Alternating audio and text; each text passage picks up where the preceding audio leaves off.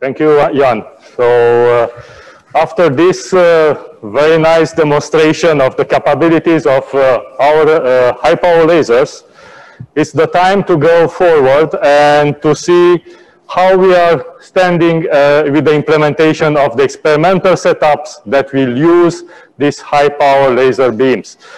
So I introduce the next speaker, Dr. Cătălin TICOFT. He is the head of the laser-driven experimental department, and he will give us an introduction and a description of the experimental setups that will use high-power laser beams. Thank you, Cătălin. So I'm Cătălin TICOFT. It is a great honor for me to present in front of you the experimental setups on behalf of LDED and LGED teams. I see in the audience many professors and scientists from all over the world. It's great to see this interest from the scientific community for our facility. So the idea of the tour of the experimental area was to showcase our facility, basically to organize an open house so that everybody can see what we've got inside. So after many years of planning, designing, and building, we are ready now to start experiments with users. So we are getting ready to receiving users.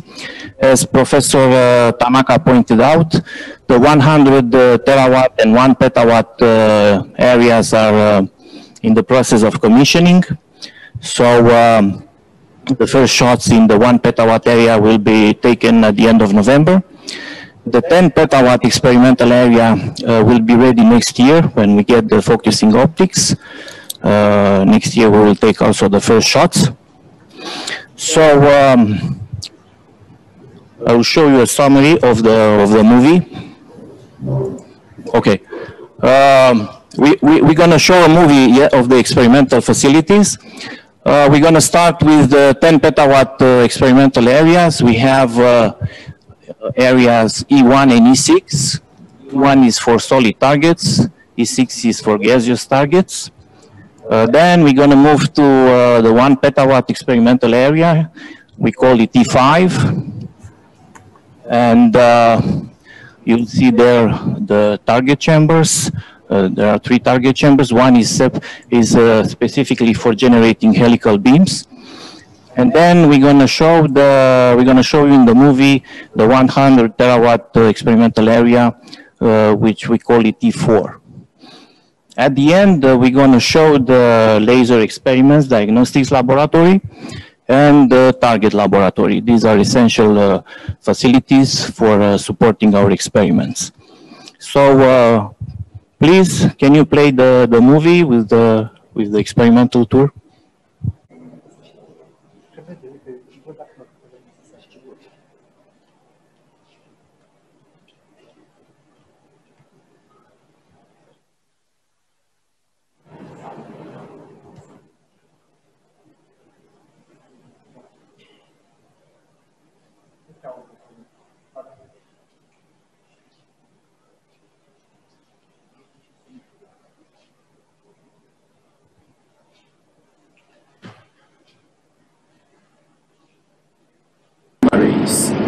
You will see 2 large target chambers that are the largest here at ELI-NP. You will also see a network of vacuum pipes. Each vacuum pipe has a large diameter of 1 meter to accommodate the laser beam, which has almost half a meter diameter. Let's take the tour.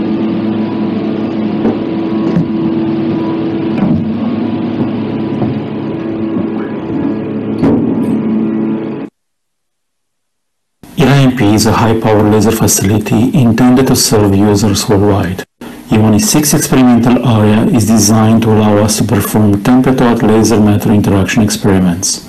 Here we plan to do a broad range of experiments studying the fundamentals of high-intensity laser beams interacting with matter in the form of solid, liquid and gaseous targets, with the aim of generating beams of energetic particles. These beams could then be used to irradiate materials and biological systems in order to test their behavior in extreme environments. An important feature of this facility is the 10 petawatt laser beam delivery system, which has as an input two 10 petawatt and one 1 petawatt laser beams coming from the high power laser system. Thus, simultaneously, two of the three input beams can be guided towards any of the three interaction chambers, E1, E6 and E7. The entire laser beam has to be propagated within a high vacuum environment. Thus, what you see in the movie is the vacuum system hosting an array of large mirrors, remote control positioning stages, laser beam diagnostics and control systems. E1 E6 experimental area is designed to take advantage of the two 10 petawatt laser beams operating at up to 1 shot per minute and one 1 petawatt laser beam operating at up to 1 shot per second. Due to the specific nature of the experiments envisioned here, two interaction chambers have been built. One chamber is dedicated to laser gas targets interactions, where we will be testing and developing high energy electron acceleration techniques. Another interaction chamber is dedicated to laser solid or liquid target interactions to carry out experiments in ion acceleration techniques with high power lasers and nuclear experiments with those ion beams. A third interaction chamber, E7, is planned to host combined high power laser and gamma beam experiments.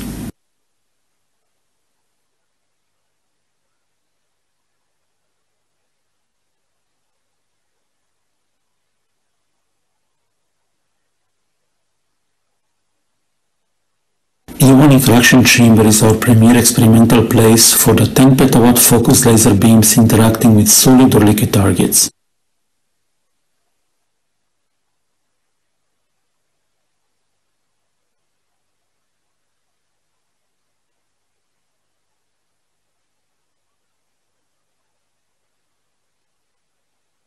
Here, we can have simultaneously deliver up to two high-power laser beams selected from the two 10 petawatt and one 1 petawatt beams.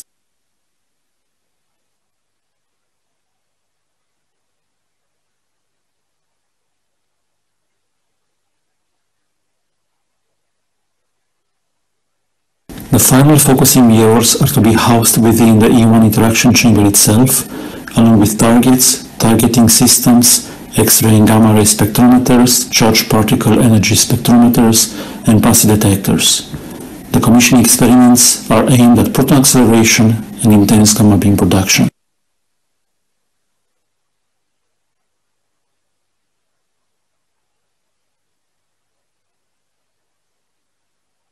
E6 interaction chamber has a 10 petawatt or a 1 petawatt laser beam delivered via a 13.5 meter long parabolic mirror located at the end of a long vacuum chamber, thus allowing for electron acceleration schemes to be developed with long gas targets.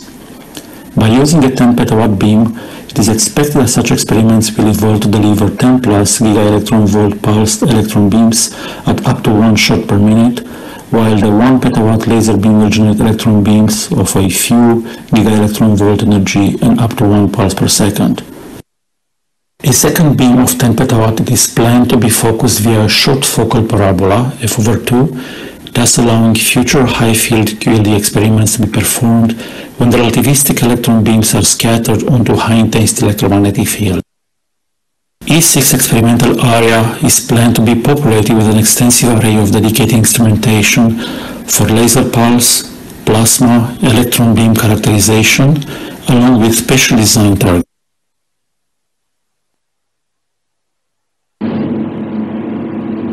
So let's take the tour of the 1 petawatt experimental area.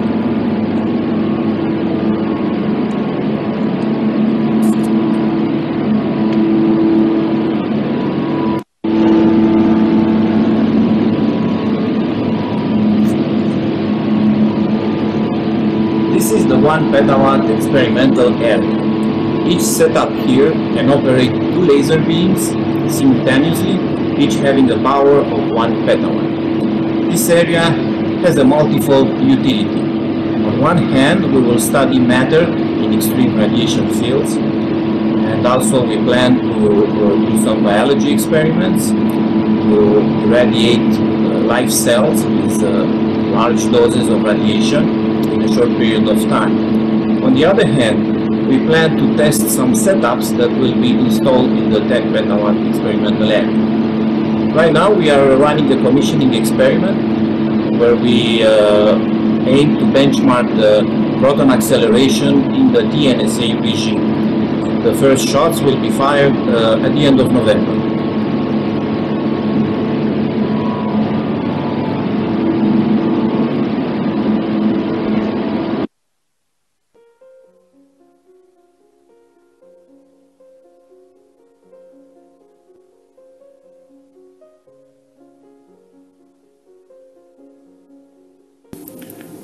The E5 experimental area is the one housing the two 1 petawatt laser arms that can operate at 1 shot per second.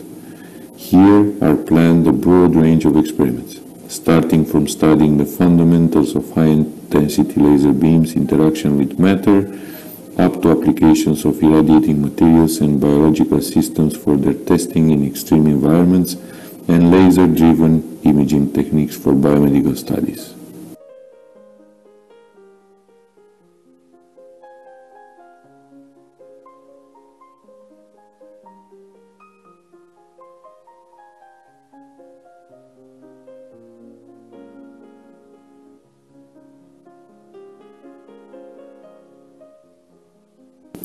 The area has a clean room with optical tables dedicated to the implementation, cleaning and inspection of the optical setup before its installation in the vacuum chambers. The system is composed of 3 vacuum chambers, each with specific purpose in the experiment. 2 turning boxes with mirrors inside are used, one for the injection of alignment laser beams, the other for routing the laser beams towards the required vacuum chamber.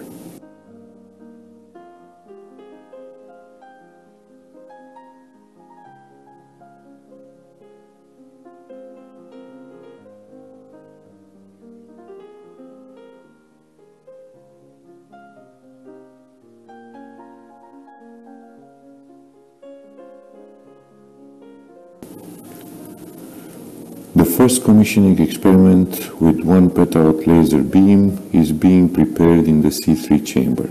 This experiment will perform ion acceleration using high-power laser pulses. Optical references are placed in the chamber, laser beam is aligned, and this goes towards the final alignment of the focusing mirrors and diagnostics to the first ion acceleration with laser beams in ELI-NP facility.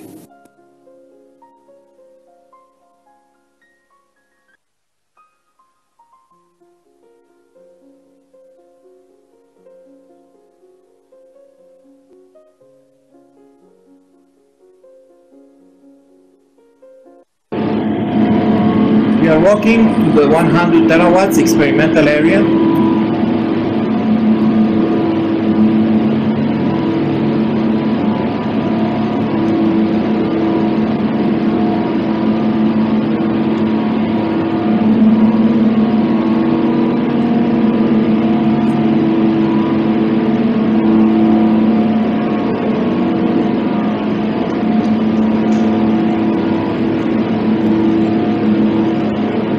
See the heavy concrete walls of the building. You can see there the door made of lead of the 100 terawatt area. It's a thick door. It's built this way for radio protection.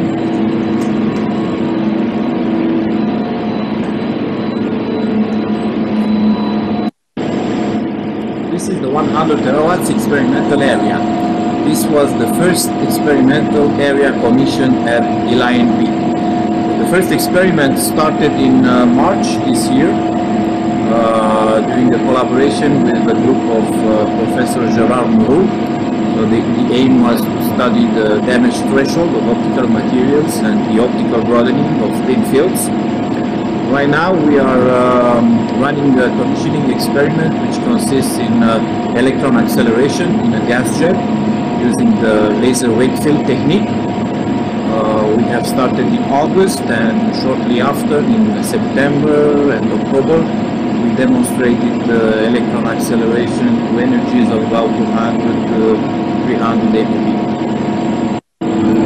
Many people from our department, from the laser team department, from the technical division, from Ovidius Tecileanu's group, together with Professor Tanaka, have contributed to this success.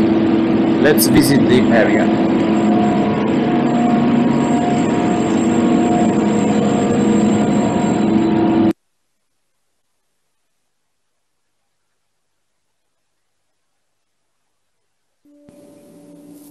This is the E4 experimental area. This target area is dedicated to experiments with laser power of 100 terawatt.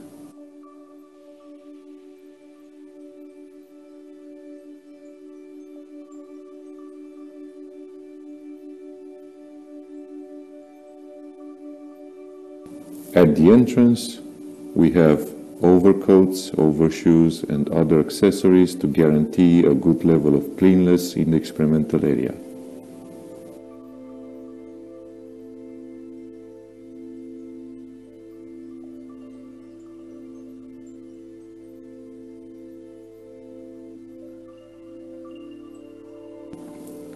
This is the main experimental hall. These small chambers are turning boxes, which diverts the laser beams coming from the laser bay to the main experimental chamber. In the middle of the room, there is an optical table that accommodates various diagnostics and devices. On the screen, it is shown a recorded laser focal spot grabbed at full power.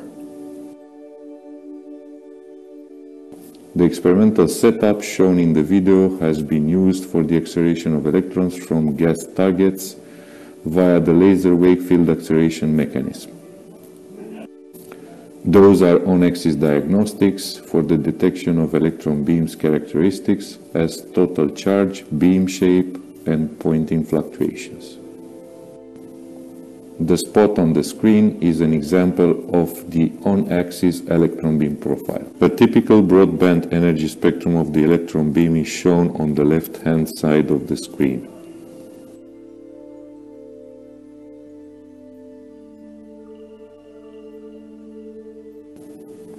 The main experimental chamber has several cubic meters in volume.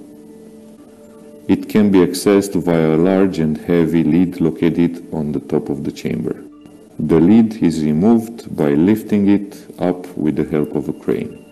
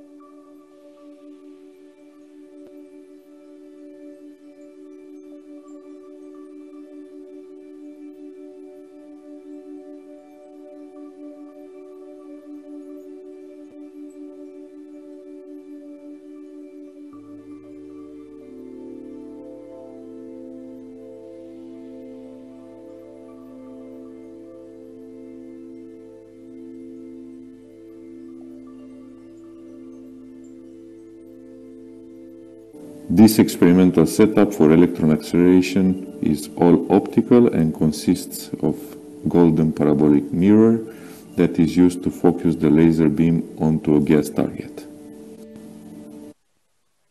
A laser light leakage from this dielectric mirror is used for diagnosing the laser back reflected light and the far field and near field of the input laser beam by using that system of diagnostics on the corner. Part of the incoming laser beam is picked up by this small mirror and used as an optical probe.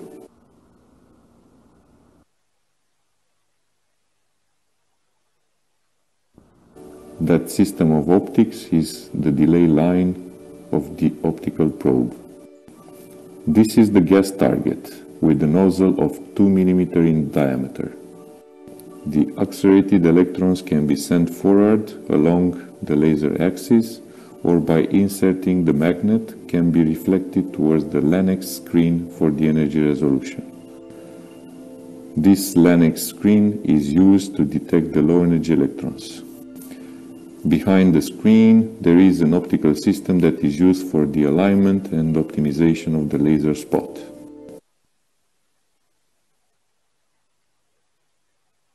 Inside this black box there is the LANX screen for the high energy electron detection.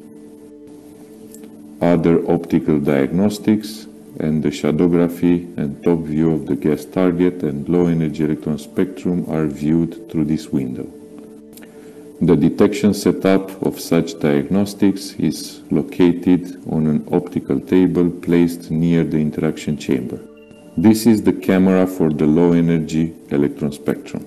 This is a system of the optics for the shadowgraphy.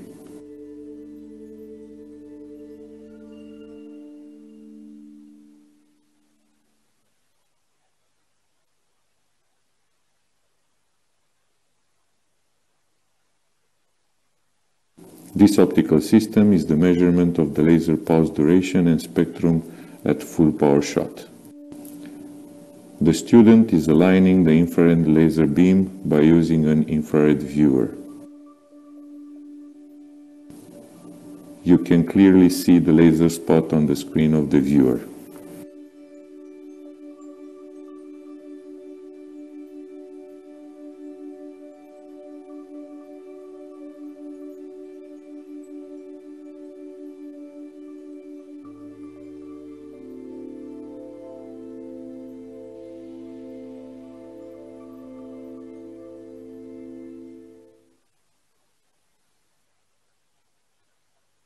Acceleration of electrons with quasi-monoenergetic energy spectrum has been demonstrated in pure helium. Electrons with broadband energy spectra, as shown in the figure, have been obtained in a mixture of helium and nitrogen. Total electron energy ranged from 150 up to 250-300 MeV.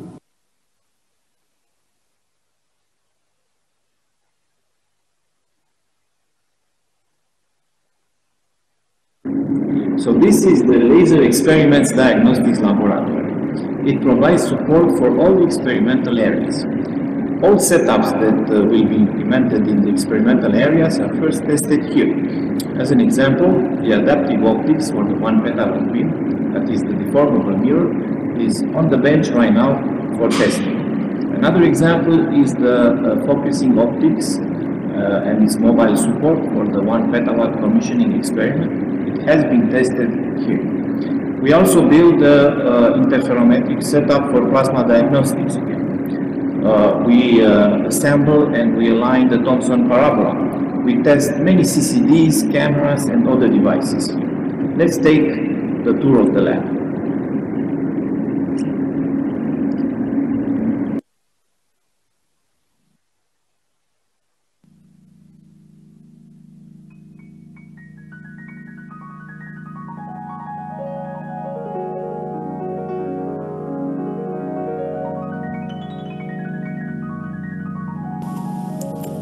The Laser Experiments Diagnostics Laboratory is an integral part of ELI-NP research facility, serving as a support laboratory for the construction and development of instrumentation for the two of the experimental departments in ELI-NP, namely the Laser-Driven Experiments Department and the Laser Gamma Experiments Department. The structure of the laboratory is divided into 5 areas having different functionalities, and that allows parallel development of experimental setups. The laboratory facilitates the following critical activities: construction, alignment, and testing of optical systems used in the experimental setups that are developed according with the technical design reports. As examples in this direction are the laser beam test systems for the 10 petawatt and 1 petawatt experimental areas, the laser target plasma interferometry systems, and plasma spectroscopy systems. Another important activity in the lab is setting up the instrumentation dedicated to the laser beam diagnostics. We can name here the system used to measure the duration and shape of femtosecond laser pulses, and the systems for measuring the energy and shape of the laser wavefront in the interaction chambers for 10 petawatt, 1 petawatt and 100 terawatt laser experiments. State-of-the-art mechanical and optomechanical systems are used in all experimental setups, and this laboratory is where all the initial tests on these systems are done. The tests of the deformable mirrors for the wavefront control, the large focusing parabolas and high-precision systems for target alignment that are used in the experimental setups have to be first tested in this lab. All the sensitive optomechanical testing takes place in 2 ISO 8 cleanrooms that ensure the proper conditions for working with such systems, granting the success of the experiments that already take place in ELI-NP facility. Acting as an international user facility, ELI-NP will have external users bringing sensitive equipment for building new experimental setups that will be constructed and tested in the same laboratory.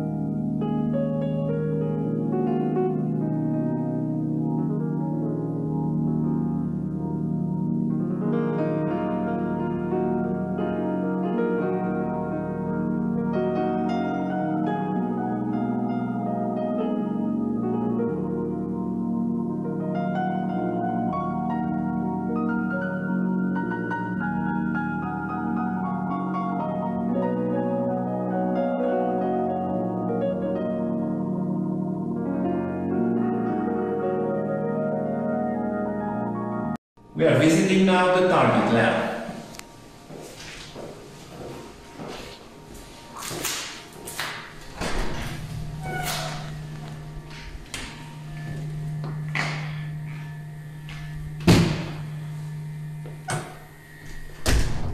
This is an essential facility of ELI-NP.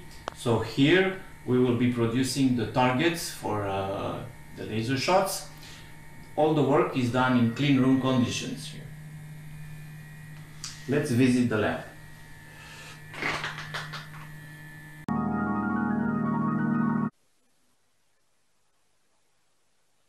Embedded within the ELI-NP support complex, the target laboratory extends over 270 square meters of ISO 6 and ISO 7 cleanroom environment. This particular lab is dedicated to the development, fabrication, characterization, and microassembly of targets for experiments with high-power laser and gamma beams, accommodating a wide range of state-of-the-art equipment and a specialized team of material scientists and engineers. The target laboratory is set up to address demands of targets and provide support throughout the entire process, from the proposal evaluation, the technical feasibility, and the final target's delivery. On top of that, it also performs research and development activities in order to continuously develop and upgrade novel targets designs. The fabrication room houses 2 main deposition systems. The first of these is a custom-made ultra-high vacuum RF or DC sputtering deposition tools, dedicated to the fabrication of ultra-thin and thin nanometer films, as well as a thick micrometer films, using metals, oxides, nitrides, alloys, nanoparticles, and hybrid structures such as multi-layers. These tools' main features include a vacuum chamber dedicated to oxide deposition with 4 RF or DC magnetrons and a mass spectrometer, a second vacuum chamber for metal and nitride deposition equipped with 6 RF or DC magnetrons, a nanogen unit for nanoparticle deposition down to 13 nanometer, and the final load log for in situ sample transfer between the process chamber and for the argon ion and milling process with rotating and tilting capabilities.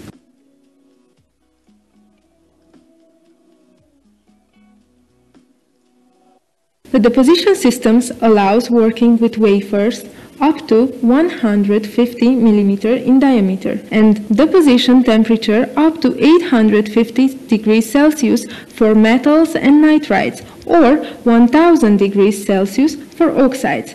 It has a base pressure of 5 times 10 to the minus 9 millibar, rotating sample stage and controllable target to sample distance. The structuring equipment available for surface patterning via optical lithography includes a mask aligner for the alignment of lithography mask on both sides of the wafer, a programmable spin coater, and 2 thermostatic hot plates. Equipped with a deep UV lamp, it allows a lateral resolution down to 500 nanometer on wafers up to 200 millimeter in diameter. The reactive ion etching tool is used for surface structuring via chemical and physical dry etching by means of inductively coupled plasma, equipped with an ICP source and 2 high and low frequency generators. These systems allows for Bosch and cryo-etching technologies in the same chamber for yielding vertical structures with smooth sidewalls and a broad height-to-width ratio. Several optical microscopes are available for performing fast analysis of surfaces.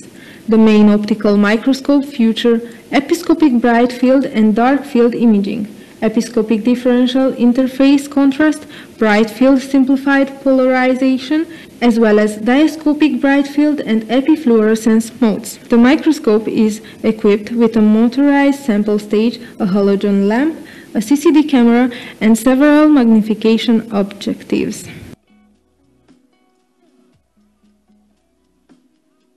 The second ultra-high vacuum fabrication system is used for yielding thin and ultra-thin metallic films using E-beam deposition. This system features a multi-pocket source up to 6 different materials.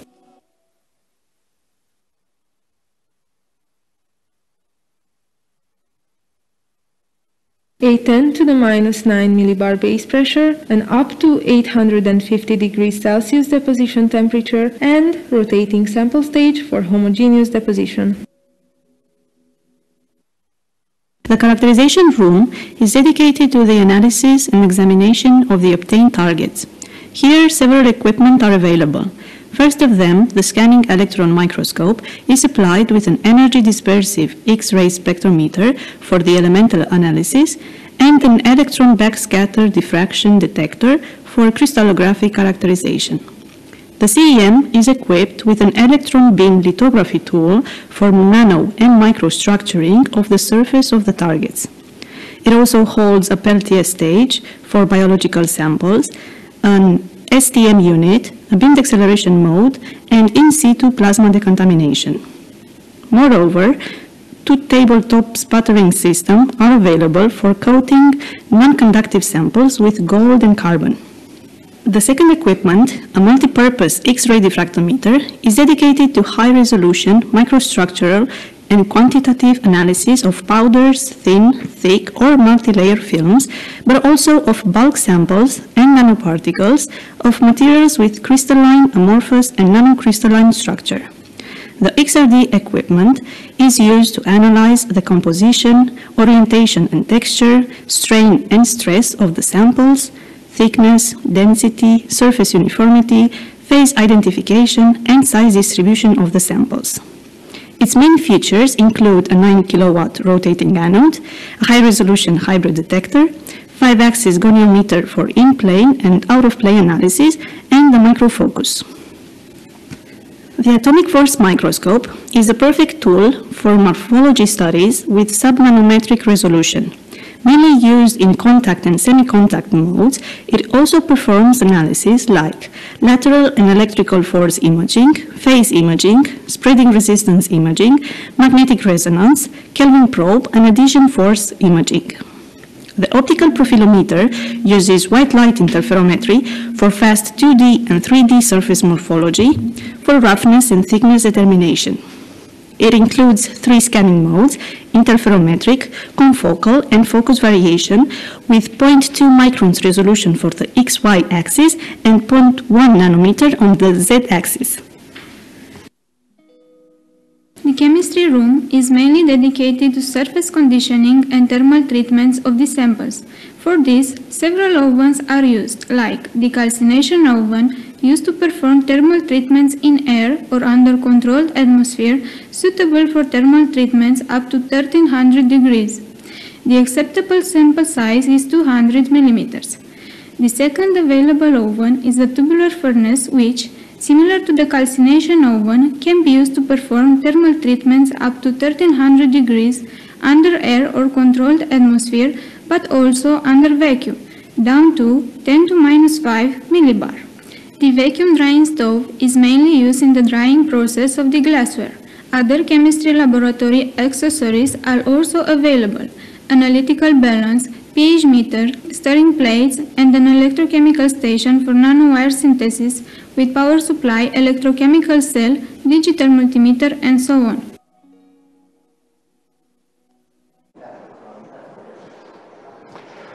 Okay, so thank you for all these very interesting presentations.